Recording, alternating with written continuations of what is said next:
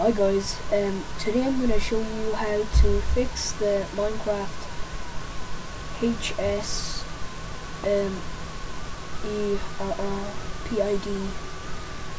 error on Minecraft. So I've opened it up,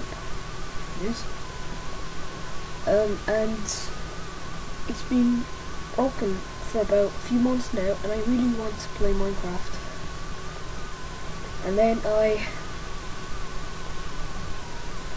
came across this website. It's the updated version of Java Runtime Environment. Last time I got it off the Java website, it said that I already had it installed. So I went here and everything was fine. So I finally installed it.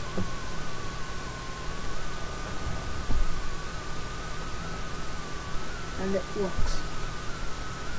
Sorry if my desktop is a mess.